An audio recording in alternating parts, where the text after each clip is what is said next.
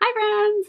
So emails can be kind of intimidating and frustrating for product-based businesses sometimes, especially if you're an indie business, just one person running the whole show, because it can seem kind of direct. It can seem, I don't know, there's a lot of like mindset stuff around sending to emails because you're going directly into someone's inbox. So I think today I'm going to talk about like 5 different types of emails that you can send to your email list, because if you send with a purpose, then it's a little bit easier instead of like sitting there at your computer going, oh, I know I need to send an email, but I don't know what to send.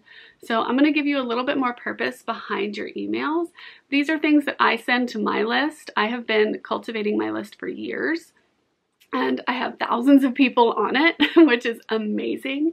And these are people that I know are my supporters. These are my core folks who are into it. They gave me their email, and that's a big deal. So for the people that open my emails, I want to treat them well. I want to give them stuff that's interesting to them and relevant to them. So let's talk about what I think are 5 great emails to send your list. Before I get into it though, if you are into making enamel pins or running a small creative business, give me a subscribe and hit the bell, turn on notifications. I do videos once a week, and a lot of times they are just fun studio vlogs or pin collection videos, but I go very in-depth into making enamel pins and kind of sharing my knowledge around that world. So if that's what you're into, give me a subscribe, and now let's get into it.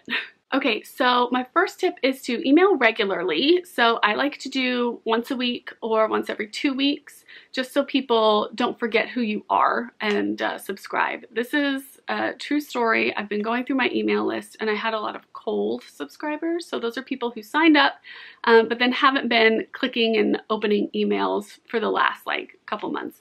And when I was going through there, I saw a pattern. Last year, I took a break. I didn't create a whole lot of kind of regular content, and because of that, I just stopped emailing and talking to a segment of my list. And I could see where people were active and opening my emails. And then after that kind of 3-month break, when I started emailing again, it was nothing. It was crickets. So learn from my mistakes and try to stay regular, even if it's once a month.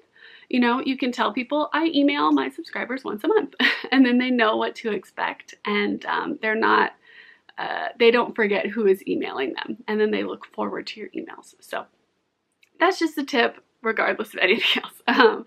But one good thing that you can send regularly is like a roundup kind of thing. So this is like things that happened in the shop this week or for the last couple of weeks. So you can talk about any sales that you had, Instagram posts that did well, questions that people asked you. If you put out any other content or have any kind of news to share, you can round all that up in a specific email, like every Friday or whatever day you choose. These are great because you can get a lot of information out to your customer. You don't want to make it like too huge, like this enormous like blog post that they really have to slog through. But if you can have a few points to just kind of get to quickly, then that can be engaging for them. And then people can kind of click out and sort of see what's relevant to them and really get something out of the emails that you send. So the second one is kind of along the same lines as a roundup, but it's a little bit more specific. So sending out specific news. This is stuff that is brand new. You want to tell people about launches that you're having. You want to tell people about sales that are going on. You want to tell people about events that you're taking part of, whether virtual events or in-person events, when we can all do that again. So this is very specific and driven. Like, this is where you can find me. This is what's happening in the shop. You need to check it out now. A lot of times it can be things that are time sensitive. So if you are having a sale for a certain amount of time, or if you have a launch coming up that launches at a specific time, this is a good place to use something like a countdown timer.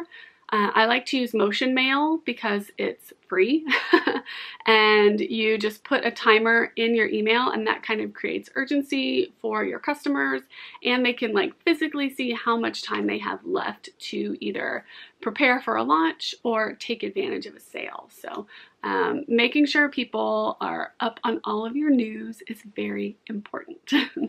Okay, another one along the same lines as news is a teaser. So if you're having a launch and you want to specifically tease out something new that's coming, then you can send specific emails about that. You can send photos that are obscured, photos that just show a little bit of the pin, photos that show the back of things like that. So that's just another specific email that you can send.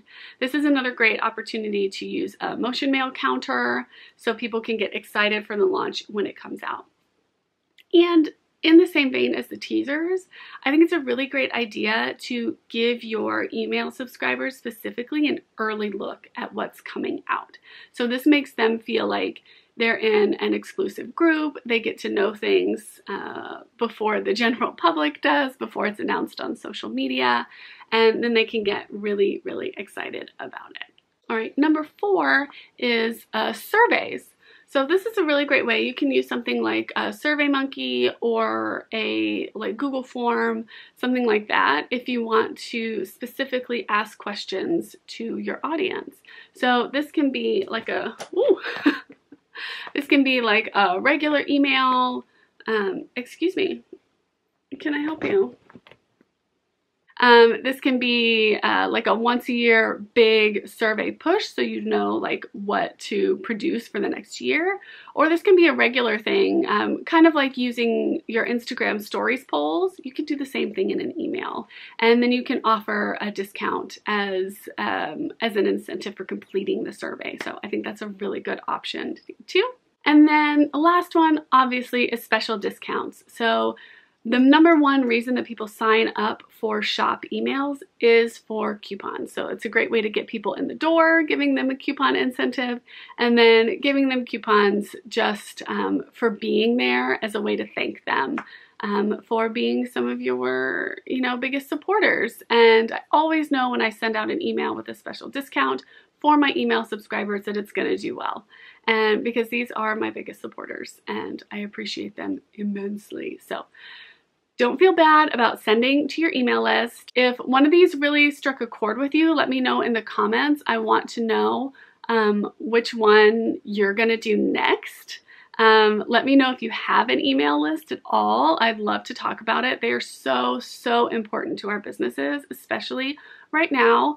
And just being able to get in touch with people, because the best thing about email lists is like Mark Zuckerberg owns Facebook and Instagram and stuff like that, but we own our lists. So these are people that are here for us, and we can make our own terms in how we communicate with those people and how we treat them and nurture that relationship.